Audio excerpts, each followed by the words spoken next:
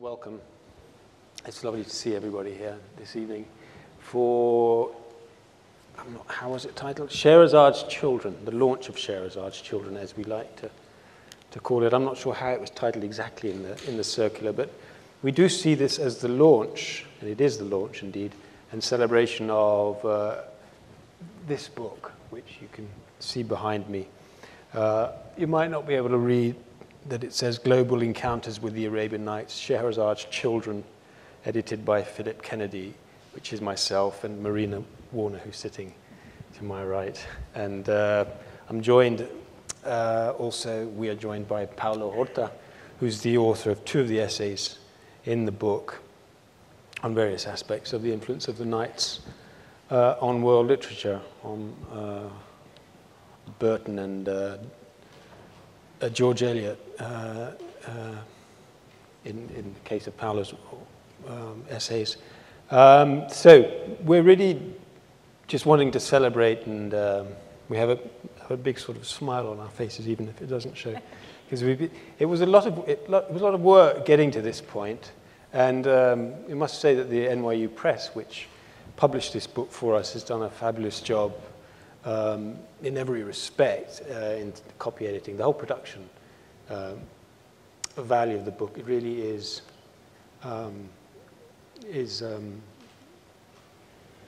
really quite optimal, and we were very pleased when they allowed us to include a number of images, both some color images. There's some color plates and black and white plates, and you'll see that they're going to be looping.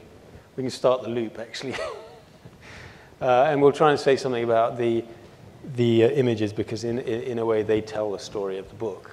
So, so the press has done a wonderful job in collaboration with us, and this is a publication, both a collaboration between the press and the NYU Abu Dhabi Institute. So I'd like to make that point, this begins, or it continues a series of publications sponsored by the NYU Abu Dhabi Institute, which is the research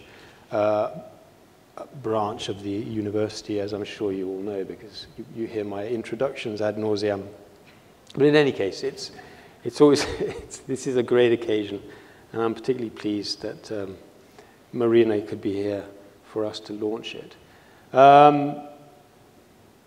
So without further ado, we're going to try and give a flavor of the book through the course of this conversation between us for about 40, 45, 50 minutes, and then open up the discussion to Q&A, because I'm sure you're all here for a reason, because you know the Arabian Nights, you like the Arabian Nights, you're curious about the title, you're here because you want to hear Marina speak, I'm sure. Also, so I should really stop speaking and let her speak.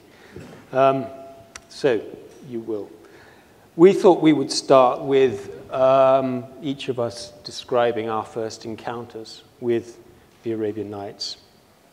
This book, as the title which I read out indicates very generally, the book is about, it's a series of essays and studies, and very deep and quite detailed studies, beautifully written in many cases, about encounters with the Arabian Nights basically from the 1704 onwards, 1704 being an important date. But throughout the globe, so from Japan to America, South America, across those 3 centuries.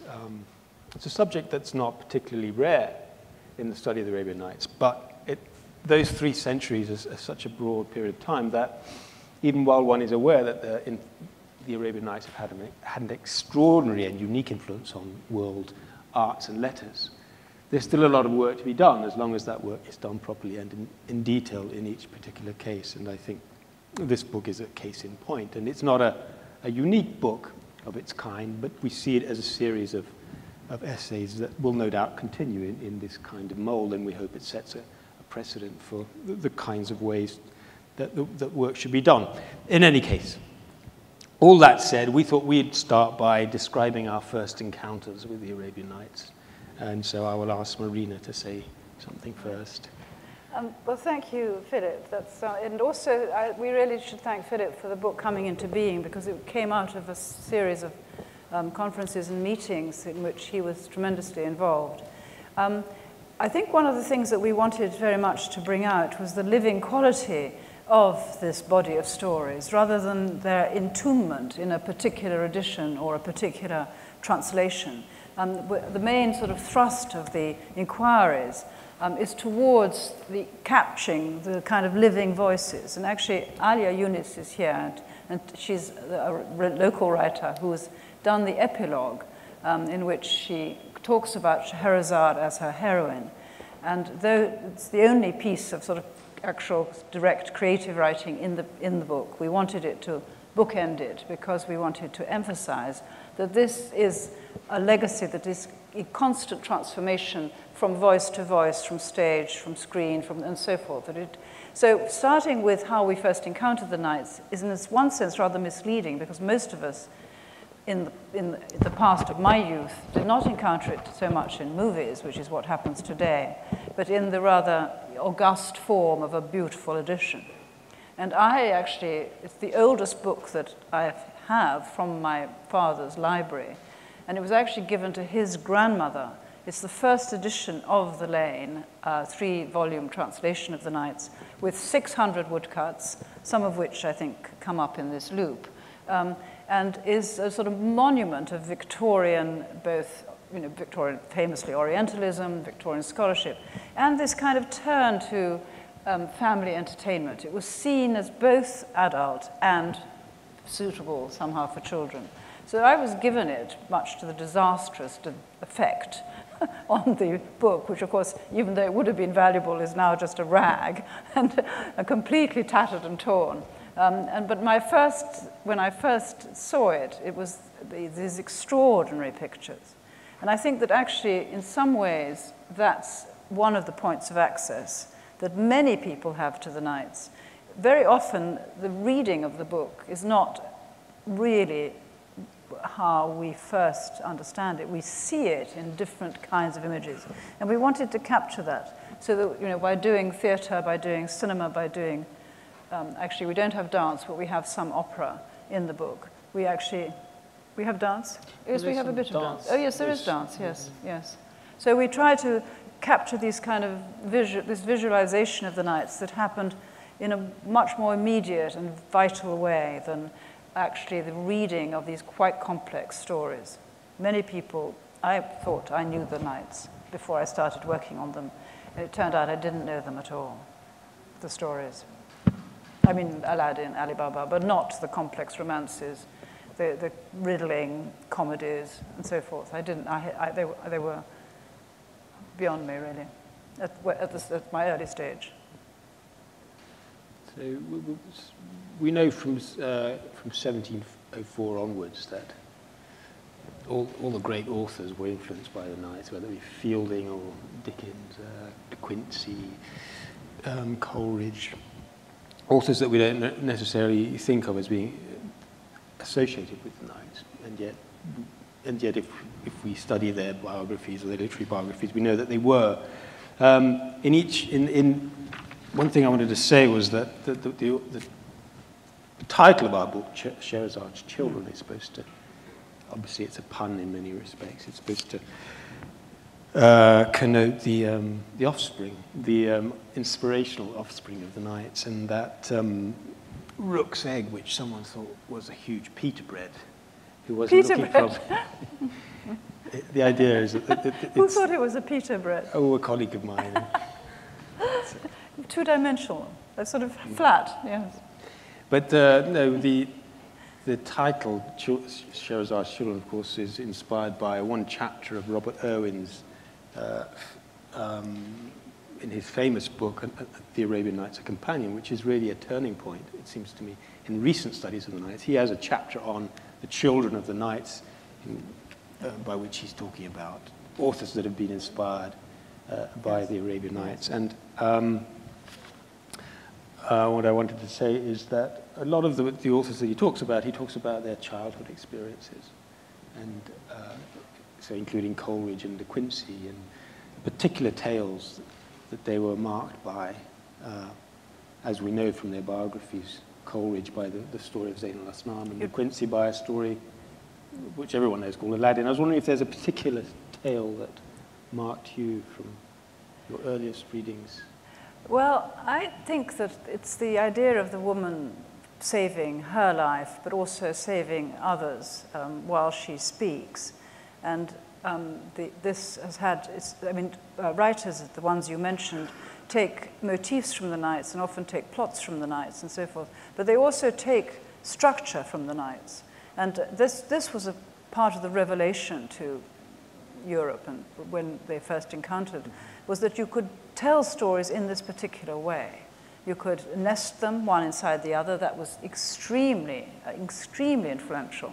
Of course, it had been done before by Boccaccio, and it had been done by Basile, two great compendium of fairy tales, but somehow they had not had the impact.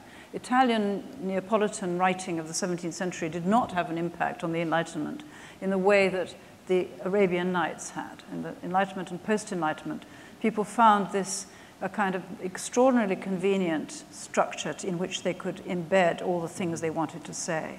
But you talk about George Eliot, and her use of one particular story, Kara Malzaman and Badura, as a kind of watermark inside, don't you? You should pick it up, inside Daniel Deronda. Would you want first to talk about your first experience? Oh, yes. Sure, my first experience with the Arabian Nights, these were the first stories that I knew as a kid, actually, in Brazil. They're very popular in Brazil, as some of the Brazilian students who are here know. Ali Baba and Aladdin.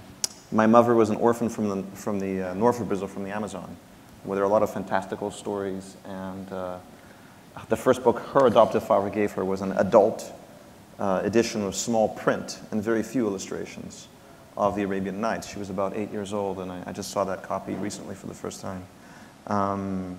So for me, it was quite surprising to learn that Ali Baba and Aladdin, and I think many of the stories that most of us are most familiar with, are actually not in the Arabic manuscript of the Arabian Nights and were added. This is something that was quite bewildering and confusing to me, having grown up with these stories, in particular because I found out that a lot of the Brazilian traditional sayings my parents and expressions that they used, when I went back to Brazil, I found out that these were not traditional sayings. These were things my parents used and told me were typical Brazilian sayings. So in the case of Ali Baba and Aladdin, I feel this need to prove that they do come from the Arabian Nights, and that's influenced the work that I do.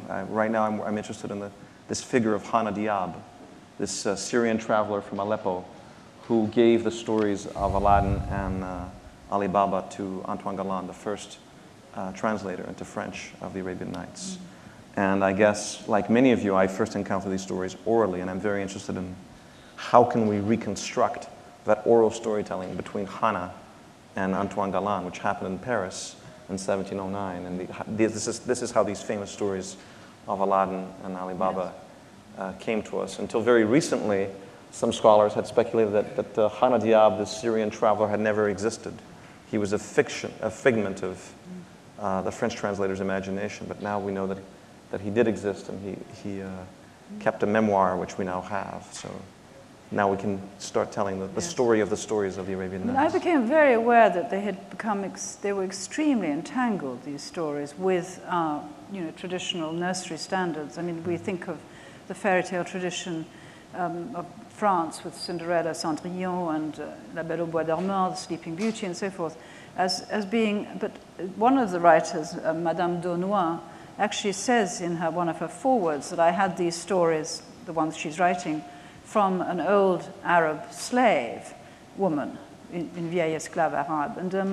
And I thought when I first read this that this was just a façon de parler. And now I wonder, if she didn't have her own Hana Diab, somehow that she had, that it wasn't, and that we've overlooked the voracious curiosity that people had about each other's collections of stories and the intermingling that went on early on, and is a kind of process, an intrinsic process of literature, of the making of literature, these cross currents.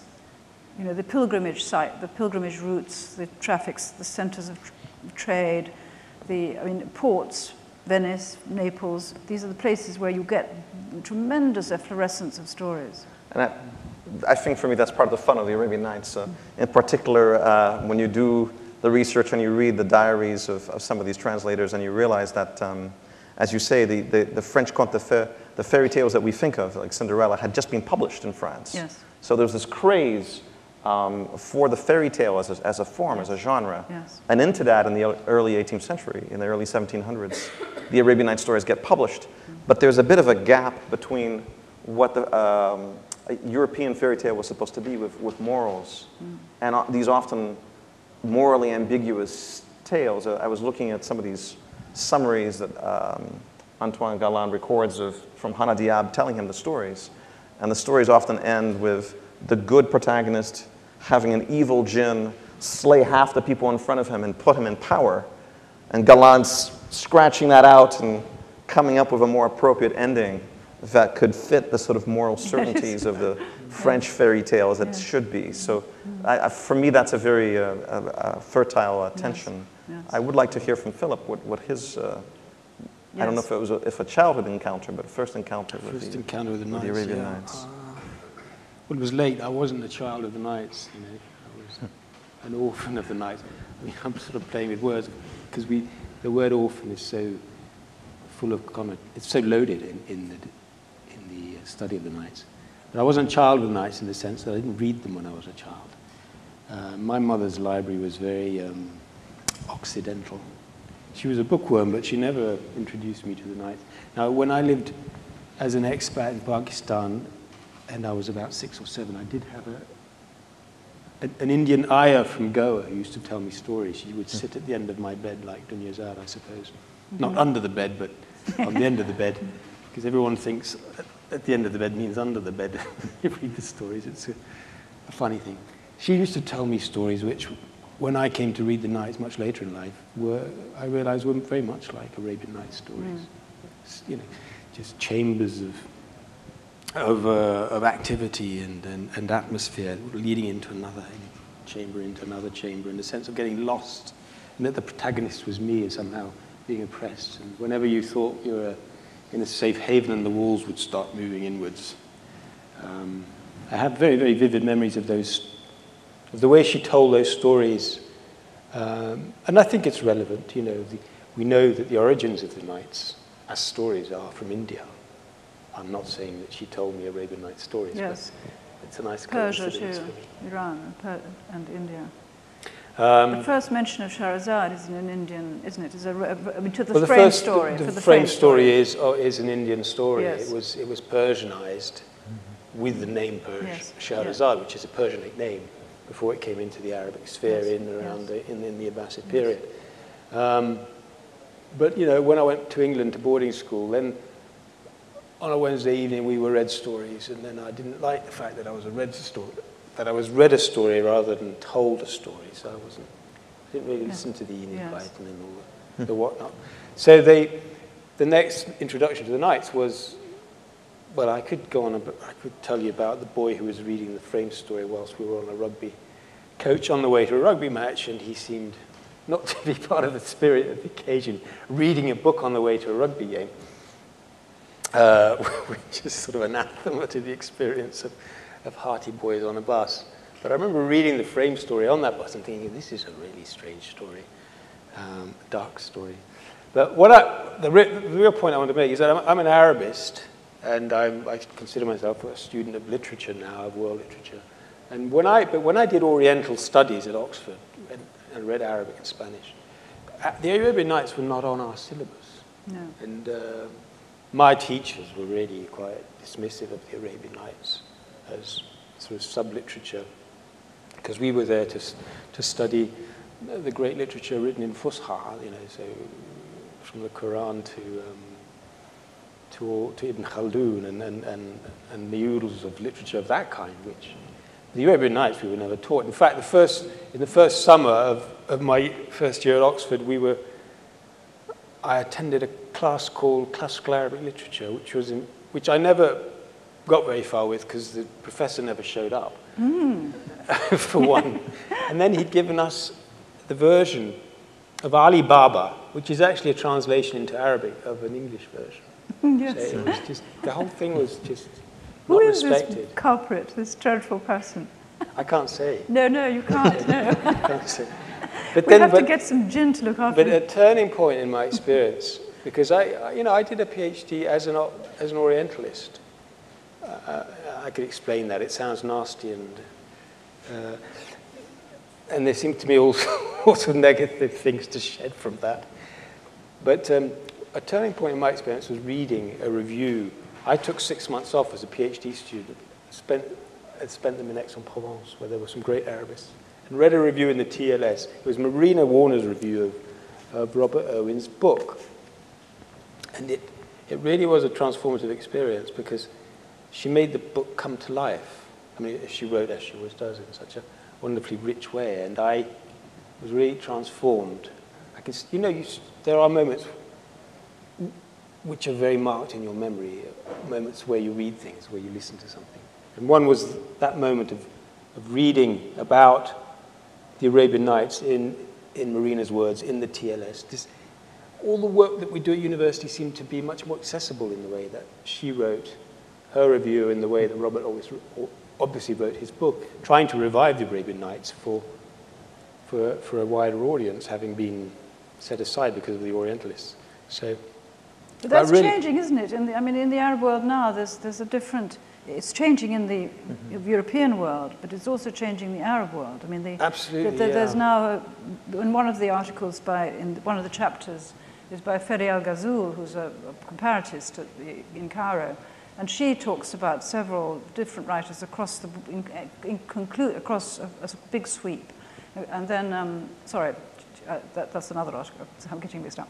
But Ferry Al-Ghazul ends with Radwa Ashur, the writer, critic, novelist in Cairo, and her treatment of the Sinbad story in one of her novels. So she gives an example there, a very strong example, of a poetic tale created in a distant way. It's not instantly recognizable. It's not a big epic like Sinbad. It's a parable on a slave trading sort of Gulf past, but it's a kind of allegory of what happens politically today in a distant way. And it's small, it's tight, it's not got the baggy shape of the Nights, but it has enough of the Nights in it in terms of its source and its inspiration to constitute a modern Arabic response. Yes. So that was my experience. And but you mentioned Coleridge and De Quincey. Coleridge, yes, and De Quincey, yeah. Well, Coleridge is a very interesting story. Well, Coleridge was, this gets back to the idea of Children of the Night. I mean, it's a loaded title, and we're supposed to talk about what we mean by it. But the Nights is this corpus of literature which elicits two extreme reactions. One is that it's literature for adults, and it's full of pornography, and Burton was the great sort of promulgator of that vision of the Nights because of his ridiculous footnotes amongst other things. And the other extreme was the way after the 18th century into the 19th century. In the 19th century, it started to get adapted for children, for the library, for the nursery, yes. Really. Well, it was much expurgated. I mean, totally, in a way, I mean, yeah, it lost a huge amount of its power and energy through the expurgation, which now has fortunately been pretty much reversed, but of course not for children. An example, yes, well, Coleridge was reading it as a child, and he claims in his diaries that after his experience, his father thought he was so frightened that he burnt it. Whether this is Coleridge's vivid imagination or not, but anyway, his story is that he loved the book, that he would he would look at it on the shelf where it was, and he wouldn't approach it until the sun had risen enough to illuminate it, and then he would approach it. And the whole description of him approaching this now sunlit, or at least daylit object is as if he's approaching a kind of wild animal that he needs to be very, very careful how he's going to handle it. And then when he's opened it, the story that most frightens him, and it sort of relates a bit to your ayah, I think, and is that it's the story of the merchant and the genie. And it's when the merchant is walking along or riding along, and he's eating dates, and he spits the stones out. And one of the stones, I'm sure many of you know this story, hits, and the genie comes rising in great fury, a great column of black smoke, and roars at the merchant that this date stone has killed the genie's son.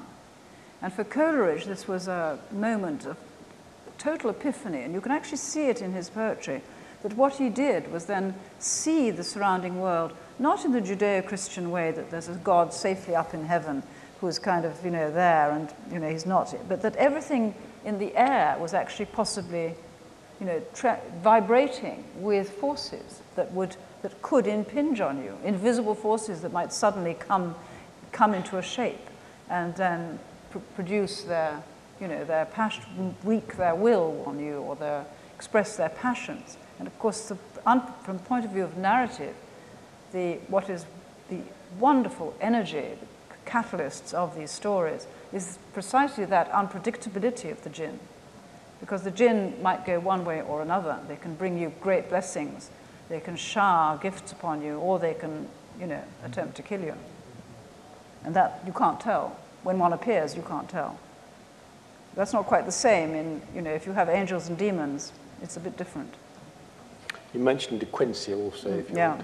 De Quincey was less of a fan of the Nights. He claimed that he didn't like them because he found that the stories, the characters, and sort of cut out of cardboard. But there was one exception, which is Aladdin, which might be an irony given that some people think Aladdin is not a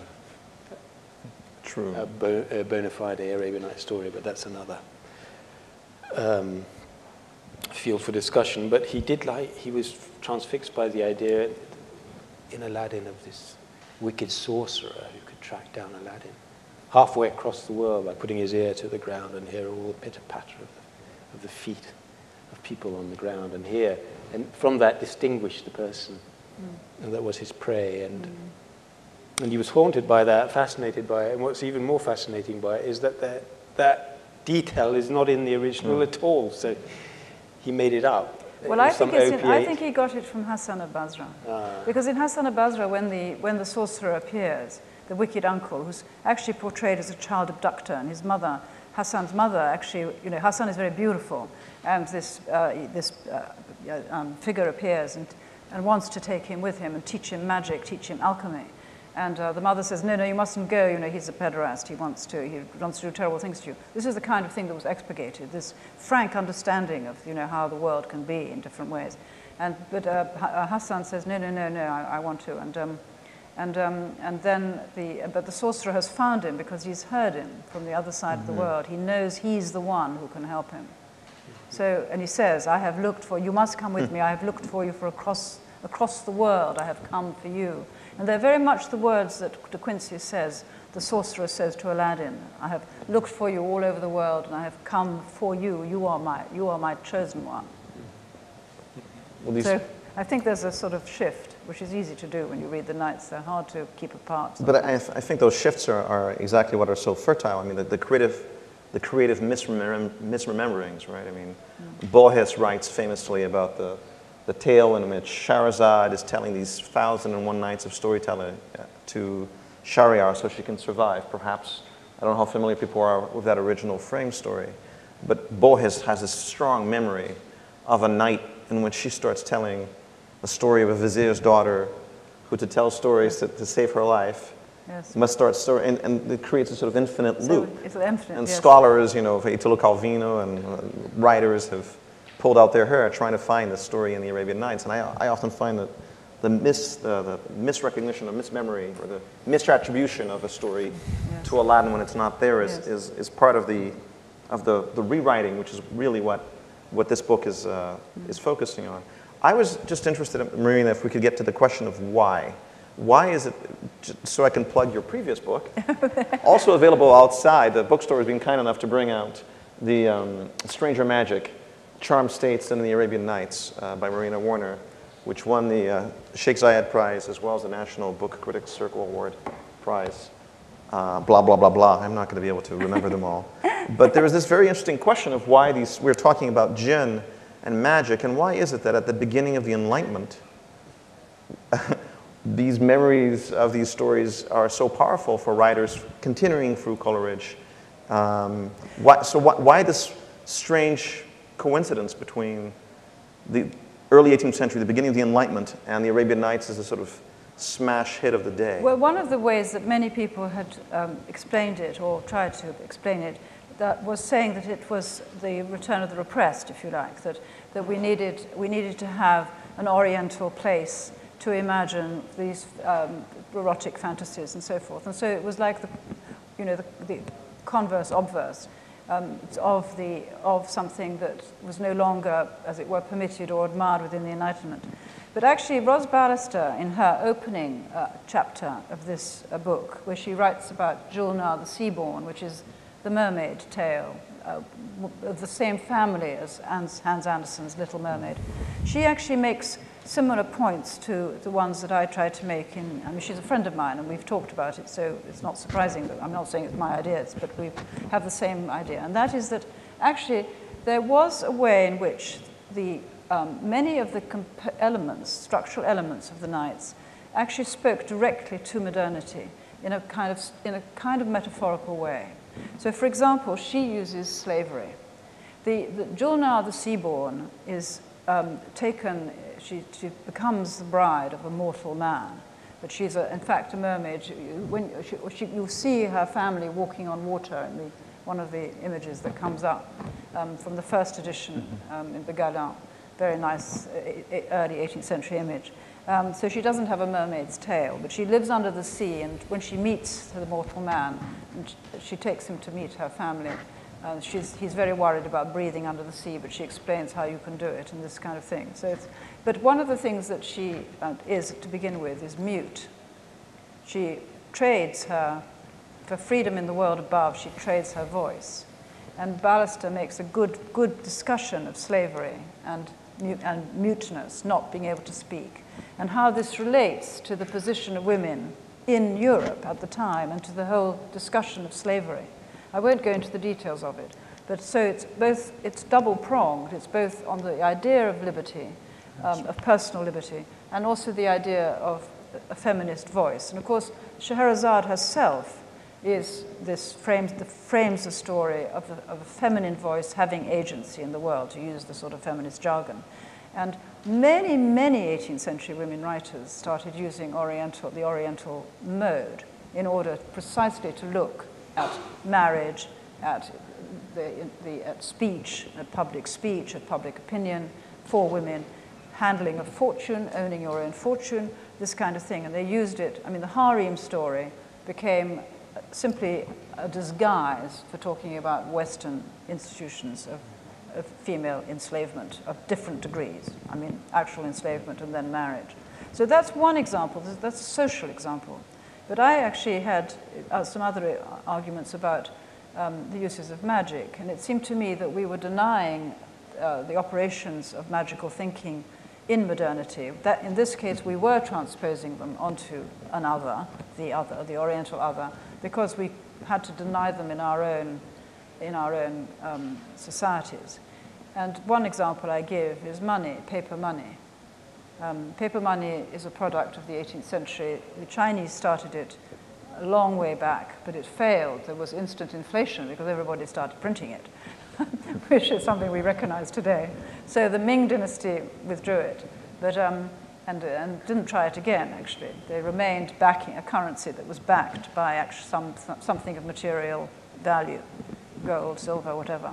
But then, in the 18th century, the first people who did it were the French revolutionaries. The coffers were empty. The revolutionaries had no money at all.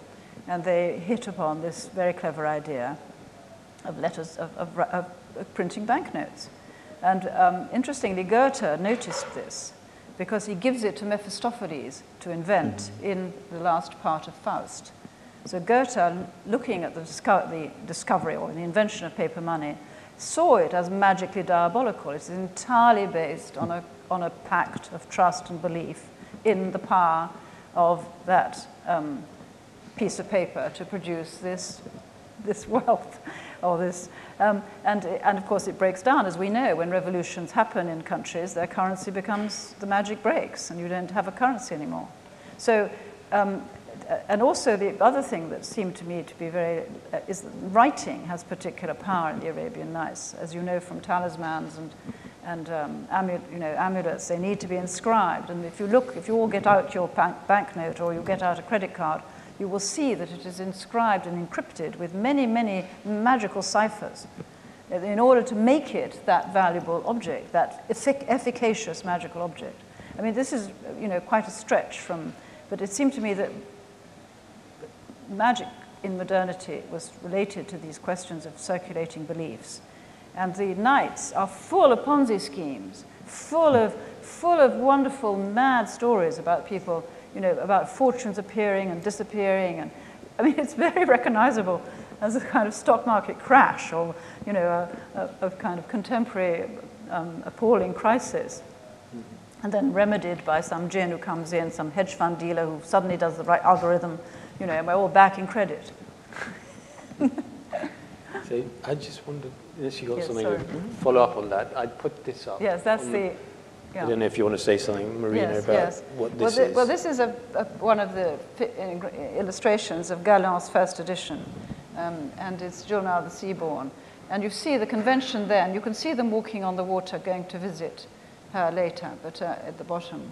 But in the top one, you see how the Ottoman Empire influenced the illustrator, but also they've conceived of it as entirely contemporary. So if that's Journal herself, I don't know if it is, because she's not identified. On the left, she's wearing 18th century French costume. So there was no, whereas the others are dressed as Ottomans. So you're probably looking daggers at me because I jumped ahead, but we ought to take stock a bit and say, describe the structure of the book, where we've discussed it, even again discussed the title of the book. The figure of Scheherazade, and what do we mean by her children, the scope of the book. Yes. Would you like to take us through that a bit? Paulo has a piece in the first one. The first section is called Translating. The second section is called Engaging. So there's a discussion of the different versions in the first section. In the second section, there are various different approaches, and you have pieces in both of those. And the third is all about performance. It's the different, and perhaps some of the images you've been seeing, it ranges from English pantomime to the extraordinary popular performance in Japan of Takarazuka, which is cross-dressed teenage romances, many of which are based on stories of the Nights. And so why don't you talk a little bit more about your piece on Burton. Oh, okay. Do you want to say something about the intro before or not? Up to you. Because you like the intro. Oh, yes. Philip wrote the intro. I'm not going to talk about it. Philip's introduction is a wonderful state-of-the-art sense of where Arabian Night, where the scholarship on the Arabian Night, what the questions are about the Arabian Nights today. It's very unlike a traditional introduction to a collection of essays, in that it's not just saying, here's a summary or a little blurb of each essay that follows, but rather kind of like, why the Arabian Nights, and what has been said until now? What are the questions that people are arguing about? So yes, it's a very substantial, very lively, lively work. Just to bridge from what Marina was saying about modernity, which I found so fascinating about her book. Not only the sciences that you mentioned, but also anthropology and psychology. It's sort of this wonderful attention to the Arabian Nights as part of the subterranean discourses of modernity that are in the actual DNA and fabric of actual modern science, not as necessarily as an escape from science, which I think is very interesting. And that's one of the things I think that some of the essays in this book do very well, which is point out that the Arabian Nights were of interest not only to Ray Harryhausen or Peter Jackson, or obviously science fiction and fantasy directors from Douglas Fairbanks' Thief of Baghdad, but that realism is deeply indebted to the Arabian Nights. There's an essay by Robert Irwin, who wrote the companion which apparently is how Philip came to the Arabian Nights. And it's about realist fiction. And if you go to the Arabian Nights, some of you might be surprised after all this conversation about mermaids and jinn. There are a lot of urban stories about merchants.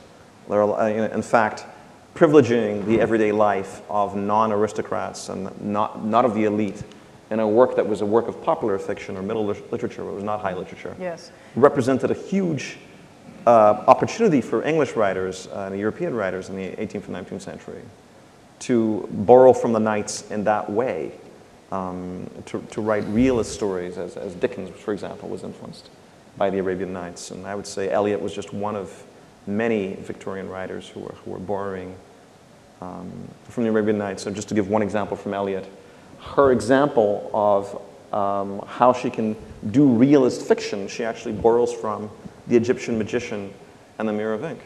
So at the beginning of Adam Bede, which is this provincial novel, she was simply writing about England 20 years before. At the very beginning of the book, she says, like the Egyptian magician and his mirror of ink, I give you now this scene from 20 years ago in a small town in England. So that the Arabian Nights were in the fabric of realist fiction as well, the sort of mainstream of English fiction, not just in sort of the Gothic or the kind of supernatural genres that we might associate it with in terms of popular culture. There's the Mirror of Ink, surrounded by two of Paulo's favorite characters, actually. So, yes, you should...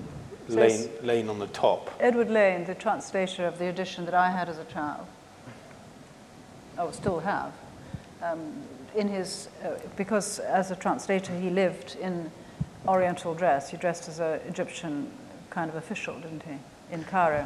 Actually, because Egypt was under Ottoman rule, what he did was he dressed as an Ottoman, so people would treat him with more respect. Mm-hmm. Also, so he would be perceived as an outsider and not as an insider. But the actual Mirror of Ink, this is not a story. This was a factual, empirical account that Lane gives of having invited the magician into his own apartment, Lane's apartment in Cairo. And they performed this experiment by pouring some ink onto the palm of a pre-adolescent boy who was still innocent and hence could see, with the help of the incantation of surahs from the Quran, but also of jinn, the intervention of jinn. In this pool of ink, you could ask the boy to see scenes from the past or from the present. And that is the image which George Eliot used to describe her own craft of realist fiction. And then Borges, you have an essay on Borges' use of this image.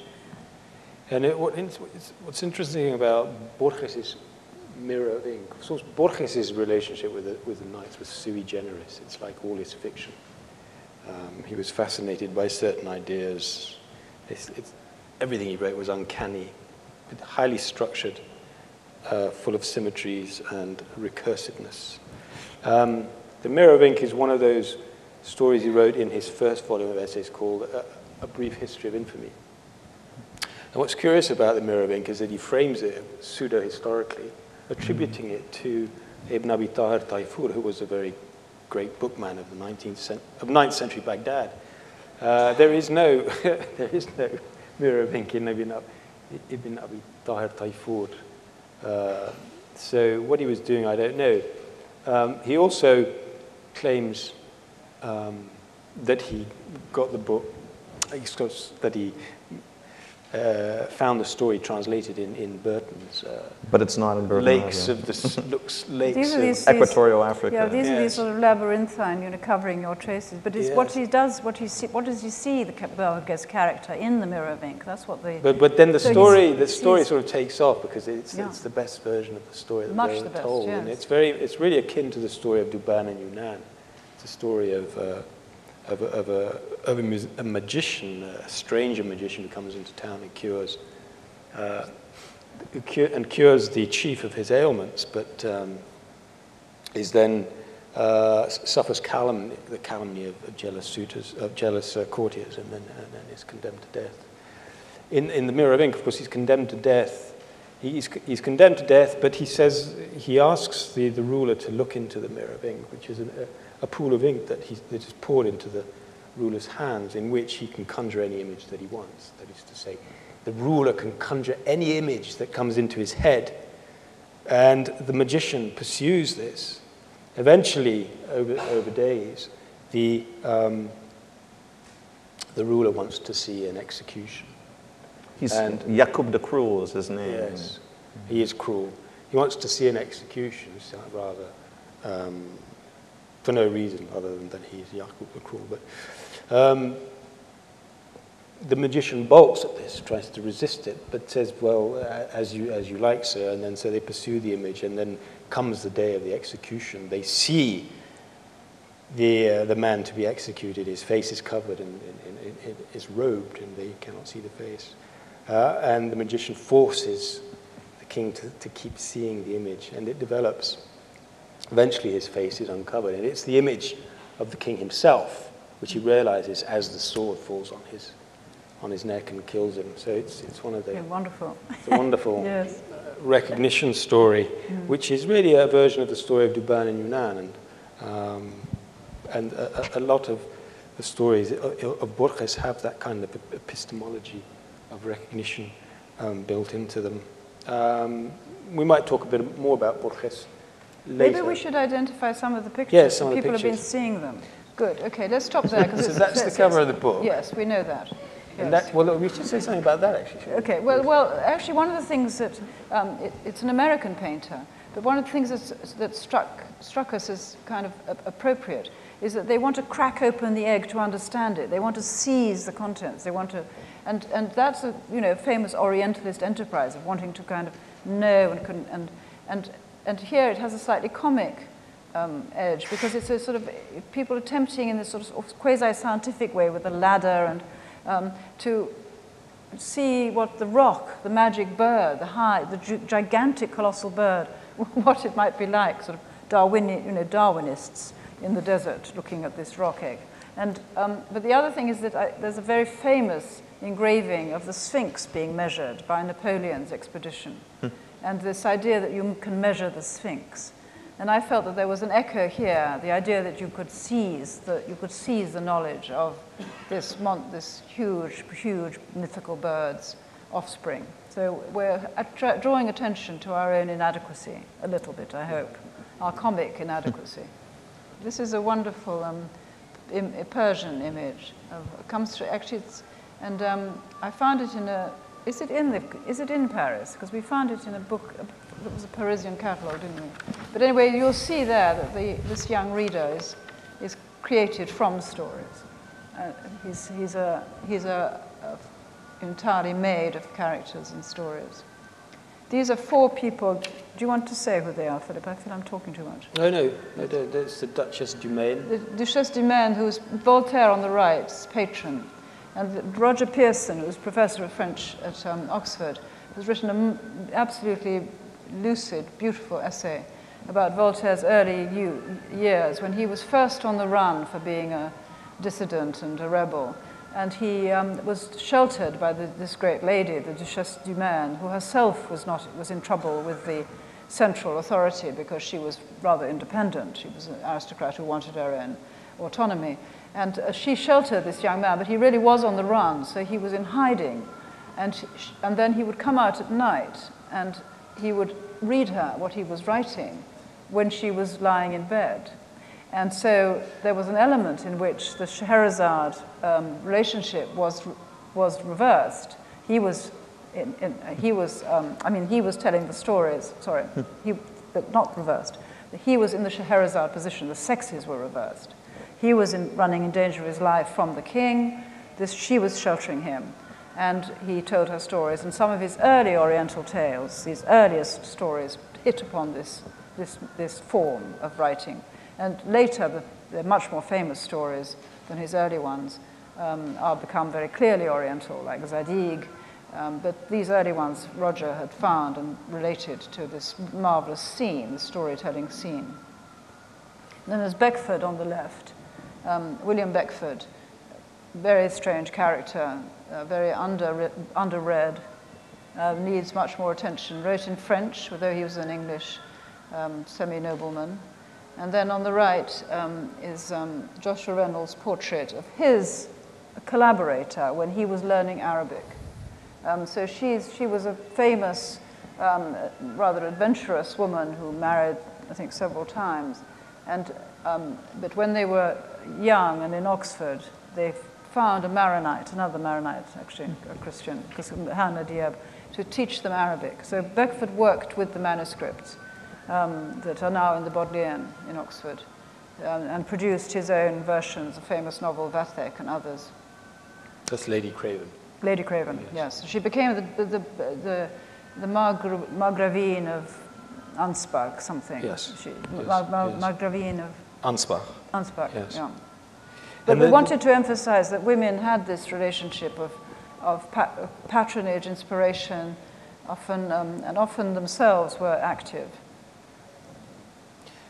And the point of the article is really that his Gothic stories were much more influenced, were inspired much more by his knowledge of Arabic and the translation that he was doing with Lady Craven than his hitherto been acknowledged. Yes. This is Edmund Dulac's Princess Badoura. You could talk about that, because Badoura is the model for, in your, isn't it, in Duranda? Yes, students normally like the story. It's about the most beautiful man in the world and the most beautiful woman in the world being brought together by jinn who have been, not for their own benefit. The jinn actually have fallen in love with them, a female jinn with the most beautiful man in the world and the male jinn with the most beautiful woman. And the only reason they're brought together is to settle a bet. Because, of course, the jinn want to decide who is the most beautiful, beloved. And only for that reason they decide to having transported them away from their homes, wake them up in turn. The woman will sleep while the man's awake and vice versa. And the person who falls in love the most, the person who falls in love the most will be the least beautiful. Because, of course, if you're more beautiful, you will be less in love. And that's the prompt for this very famous story of Kamala Zaman and the Princess Badoura. But you argue that Eliot was also using that, George Eliot. I argue that Eliot was Daniel using Deronda. In Daniel Deronda, her novel of Jewish identity. It's a very modern novel. It was her last novel. And yes, because Eliot had Lane's copy of the Nights as she was writing her novel and cites it. There's a whole intertext there. Yes. Well, this is Edmund Dulac, who was French, but became English, came to live in England, and was one of the most prolific and most jeweled and the kind of really exquisite color, printed in color, that when first you were getting very full color illustrations in these deluxe editions of the Nights. And he produced many, many famous illustrations, including many others of the scene of the jinn and so forth in Karamal Zaman. She's a princess of China, which is why she looks Chinese in the story. So then we have some Japanese ones illustrating these. So this is a Japanese illustration. The idea is here, I mean, very simply put, is that at the end of the 19th century, the Japanese were getting all their ideas about the Middle East and Arabia and the Arabian Nights from their study of Europe. What this shows simply is this sort of image of a Victorian man coming down on a balloon. I think there's something more to say about that, but I can't quite recall now. The important text here is the lower one, because that comes from a Takarazuka,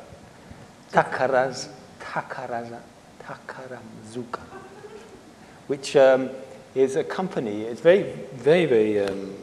It's all the rave in Japan. It has been for the last century. Huge fan clubs. Yes. The young stars can't go out anywhere without being mobbed.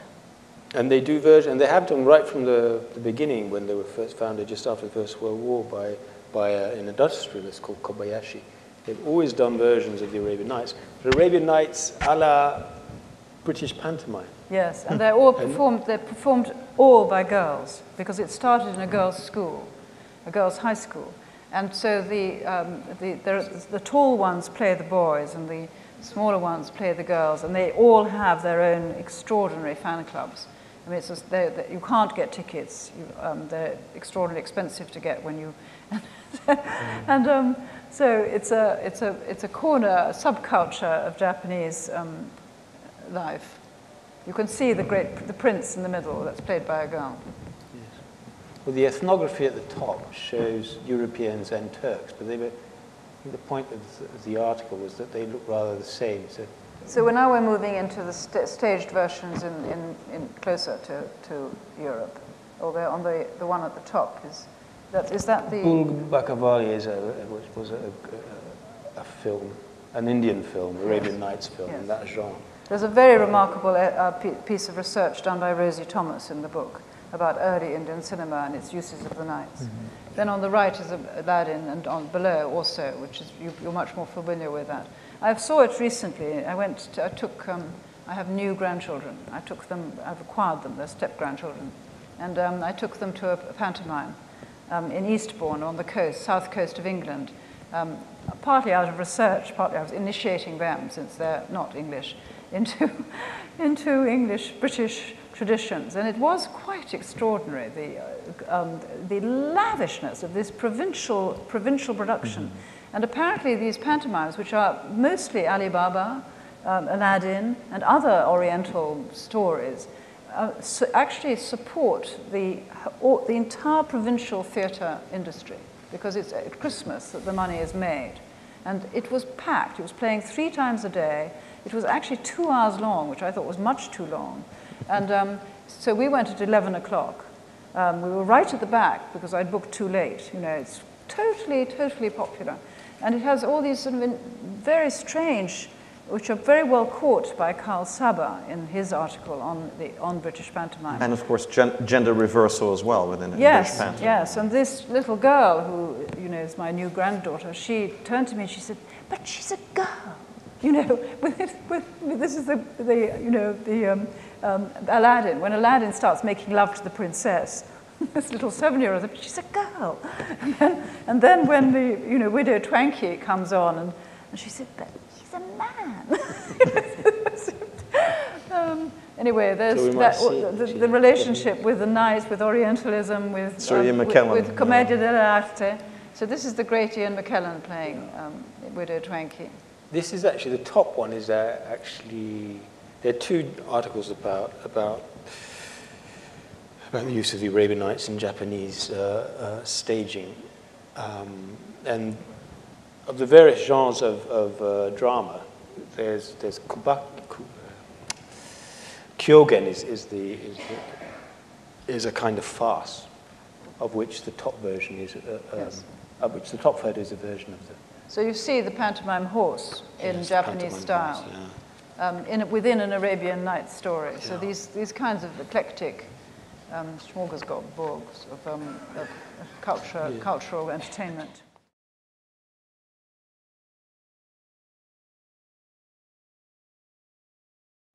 Your comments about the illustration of Princess Badura being from China in this story reminded me of versions of these tales I've seen in Italy, where, like in the tale of Aladdin, Aladdin is portrayed as Chinese, the princess he's married is portrayed as Japanese. And I've always thought, well, it was just confusion on the part of the Italian illustrators. But now I'm wondering, to what extent have the stories made reference to characters as being from many different places, or is that something that was acquired over time, that figures come to be associated with different parts of the world? There's a wonderful geography in the Nights. I mean, it's quite a recognizable geography. And but Aladdin is set in China. Yes, it is. And there's even a Hallmark TV version of it where he's actually played by a Chinese-American actor. But what's interesting is if you go back to the early 20th part of the 20th century, in Western film, often you see these different forms of Orientalism, often a positive representation, say, of Persians, and negative representations of the Japanese in the same film. So if you go back to Douglas Fairbanks' The Thief of Baghdad, you will see the sort of the way in which the geography of the Nights, because the stories are often set elsewhere, but within a recognizably Muslim universe with genies behaving in a recognizably but on the trade Islamic routes, cosmography. it's a recognizable trade routes. I mean, you get trade with Africa, trade across the Mediterranean, trade right across the Silk Road, all the way across to the.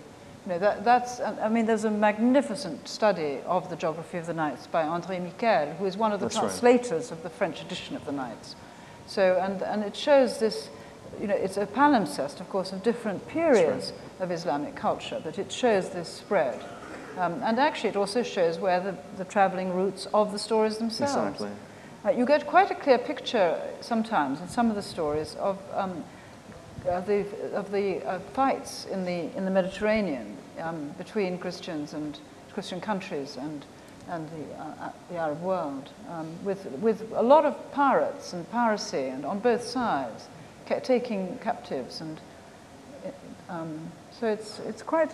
I mean, there is a kind of historical sort of subscript, you know, sort of under the artifice of the plots and the fantasy, of course. But it is rooted in a daily reality. So the image from the cover, for example, is actually from Sinbad, and we know that this was written not as an Arabian Nights story, but almost as a commercial illustration, because there is a source book that has been discovered, which is basically how to trade in the Far East.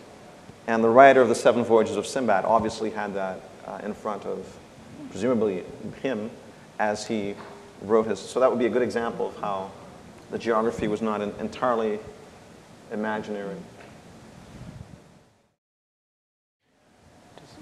Do we want to make one thing clear, and just tell me if no is the answer, and I'll just won't go further. But 1704 is an extremely important date, and it should be made clear to everyone, and I'm sure half of you or all of you even know it, that is an important date because that is when Antoine Galland, the French Orientalist, translated into French in a series of volumes across, 15 years of his life, the Arabian Nights, from from the oldest manuscript, as it happens. He didn't know it was the oldest, in 3 parts. The 4th part was missing. And it was an instant success and immediately translated into English, anonymously as the Arabian Nights Entertainments. That's where we got the title of the Arabian Nights, because they were called Al-Flayla wa Layla, Les Mille et Une Nuits. So, but in English, in the anonymous Grub Street translation, they were known as the Arabian Nights Entertainment. And in England, they also were an immediate success. And immediately, both in France and in England, through the 18th century, had an enormous impact on writers. Not yet artists, I think, but writers certainly. Writers stage. of conte.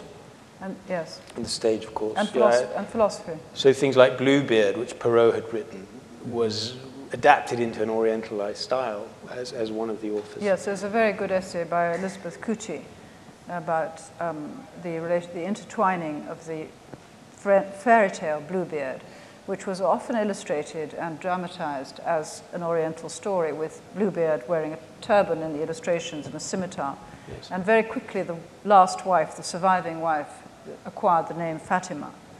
Well, Cucci points out that actually this story of a serial killer husband who's a potentate has very close relationship to the Scheherazade Sharia relationship. And she shows how on the stage that was played out in various 18th century, sometimes comedy pieces, in fact, sort of the comic ogre husband, but nevertheless with a kind of moral message underneath. So I think it's important in our knowledge of the history of the Nights as a world phenomenon to acknowledge the importance of that date, 1704. It's the first because they've been absorbed, now that they've been absorbed back into the Arab world, they have been influenced in that absorption back into the Arab world by the effects of 1704 and those and the rooks. It's the first print publication, yes. Just in case. Yes. I mean, the manuscript is much earlier, and there are 22 manuscripts, partial manuscripts of the Nights.